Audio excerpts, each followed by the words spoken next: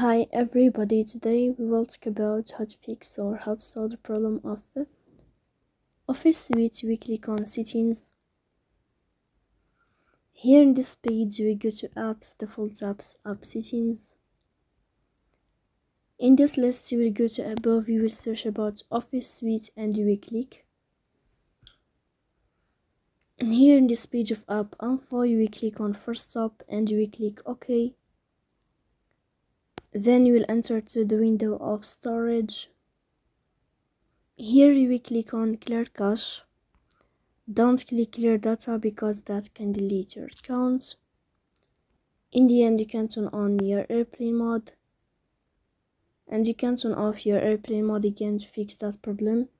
So please don't forget to support us by like and subscribe. See you next time in another video and thank you for your attention.